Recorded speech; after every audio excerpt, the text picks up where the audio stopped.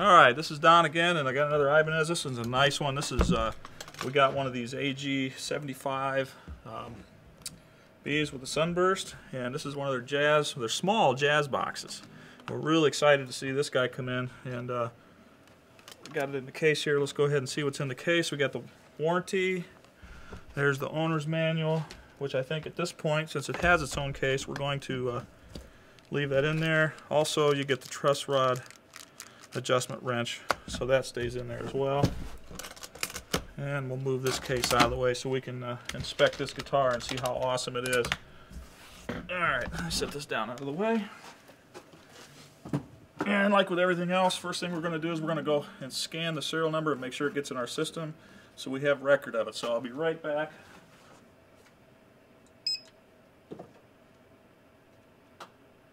Okay. Alright. Initial inspection here, first thing on our list. Everything looks awesome. I don't see there's no damage, and we would see that. I also look at the case when we do that too. The case looked good. So let me get my pen and we'll start doing our checklist. Actually, the first thing is checked, but let me mark down the exact model number on our sheet here. This is an AG75BS. Okay. Get that out of the way, do a little stretching of the strings, make sure we can get it in tune.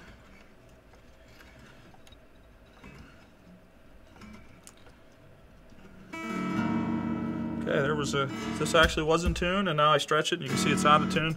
That's the number one thing that most players forget to do when they get a new guitar. They forget to, when they put some new strings on it, you got to stretch them in a little bit and get them used to being where they're supposed to be.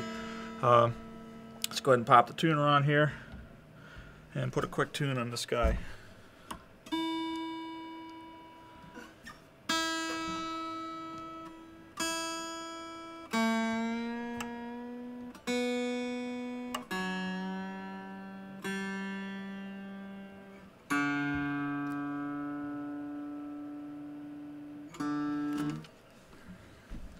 Set that there. I feel a little more comfortable about that.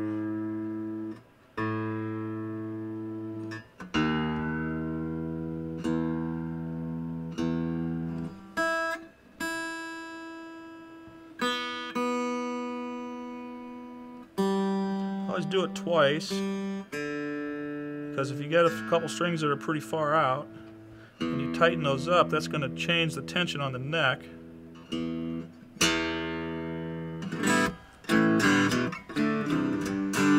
I'm liking it already, but it changes the tension on the neck and then it throws the other ones out a little bit, so it's always a good thing to go through one or a couple times, and if they're really out, maybe 2 or 3 times. Alright, stretch the strings. We got no open string buzz, so that's good to go. And let's take a quick look at the truss rod and see how that looks. Alright, I'm going to pull this tuner off and get it out of my line of sight. And here again, looks pretty good. Maybe could be tightened just a little bit. Yeah, let's see how easy that is. This will give me a chance to show you a really nice feature that that Ibanez does. They do this little flip door up here at your truss rod cover. If you can see that, I'll try to move in here a little bit. And I'll probably try to do some inserts. Take some B-roll and get some inserts so I can show you a couple of these things as I do these.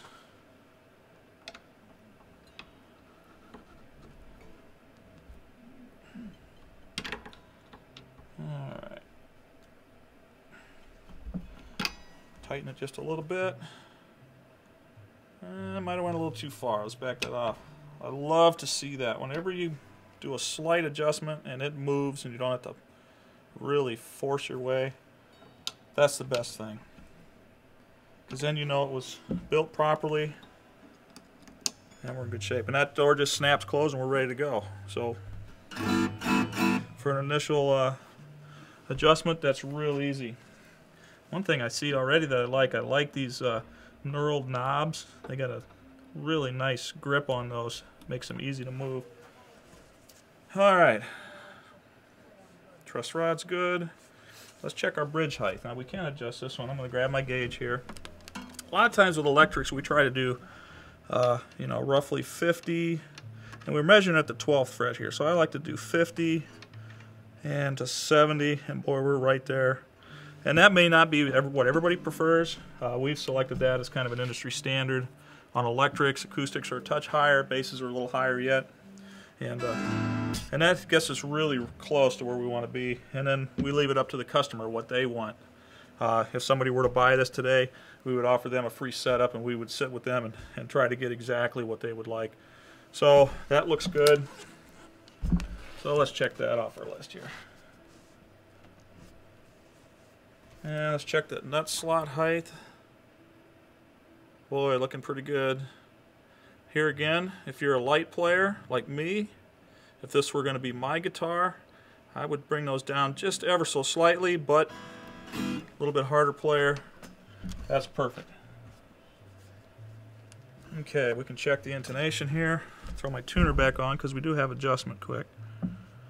And most cases, if it's really out, then we would probably send this to the shop and let the shop guys do this, because we're just doing an initial inspection here, trying to get it ready to go on the floor.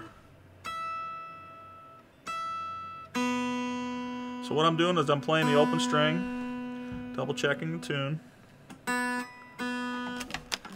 Set this down here. That's good. And this should be pretty good shape from the...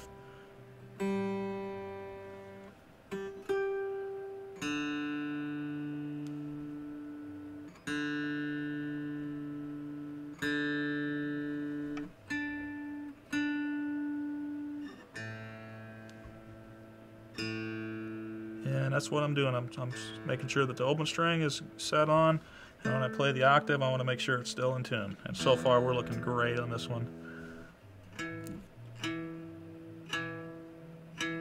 Perfect.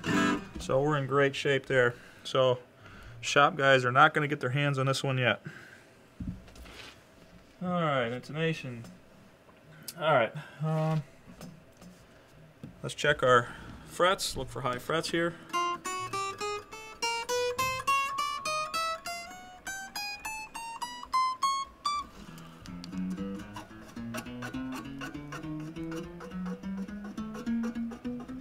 That sounds perfect. Let's check across here.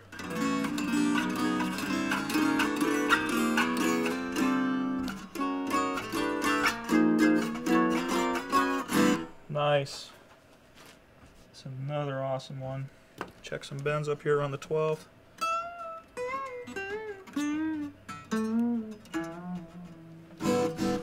No issues there. Alright, we're checking the pots, and I see we've got some electric ones we haven't done with the acoustics. We're checking the pots, make sure that they all turn right, make sure they're not loose, which means when they get to 10, they shouldn't move at all. They should just stop. If it's loose, it might want to feel like it wants to move further. That's just because the pot's not tightened into the body. So those look good. And check the tightness of the output jack. And I'm doing this with my fingers. If it's loose, I can actually loosen it with my finger. That means that we would actually tighten that up, maybe send it to the shop and have them do that. Looking at on this, we want to double check just to do a quick inspection of our pickup height. And what I do there is I hold the strings down all the way up at the end of the fretboard. And I just want to make sure that our height is not really far away and not too close either. Maybe get it close between a quarter, eighth and a quarter of an inch away, and we could be more specific. And that looks really good there. So check that. Pickup switch seems real solid and tight. Feels good. There's no battery. There's no trem system. Let's do the shake test.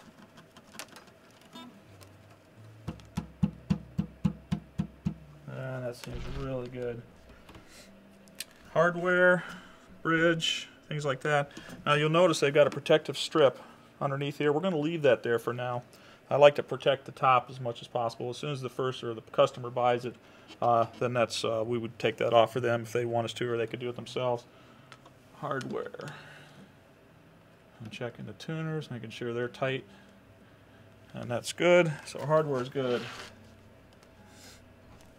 One other thing I forgot to check. Let's check this hardware here. Sometimes this will come loose. and that seems really good. Alright, now I'm using my lights here again to take a real close look at the finish. And it looks perfect, as I would expect. Headstock looks good. Check those off.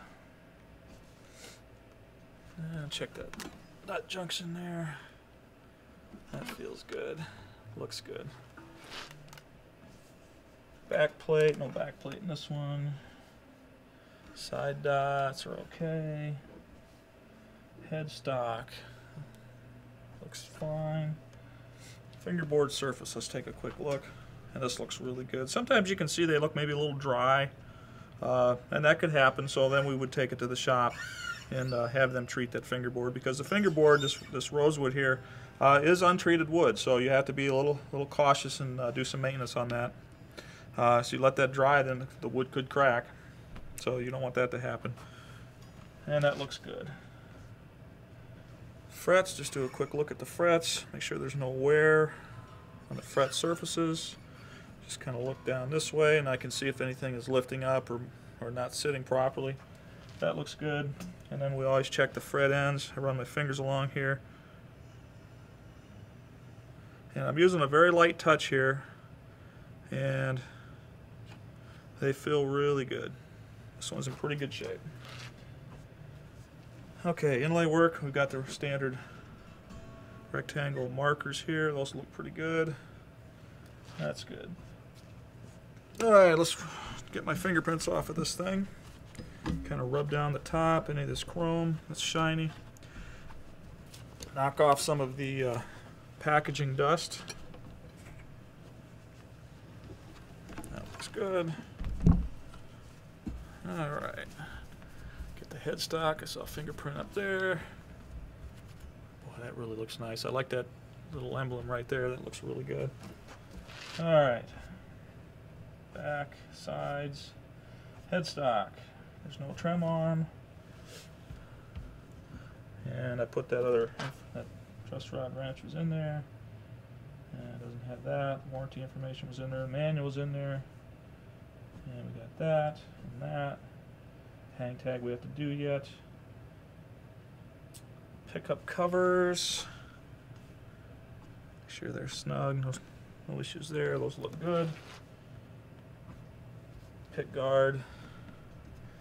It has its all these pick guards have a plastic coating, and even the pickups have a plastic protective coating, and that's up to the customer to take those off so they can keep those looking great until they own it. That's good. Strap buttons are good. I looked at those before. I'll double check here quick. Those are fine. They're nice and tight. And no tuner on that one. So this one passes with flying colors. Okay, we'll take that and put that up front. So if you want to check this one out, come in and take a look at it. It looks incredible, plays great, and when we take them up near the amps, we're gonna plug them in and make sure all the electronics work too. So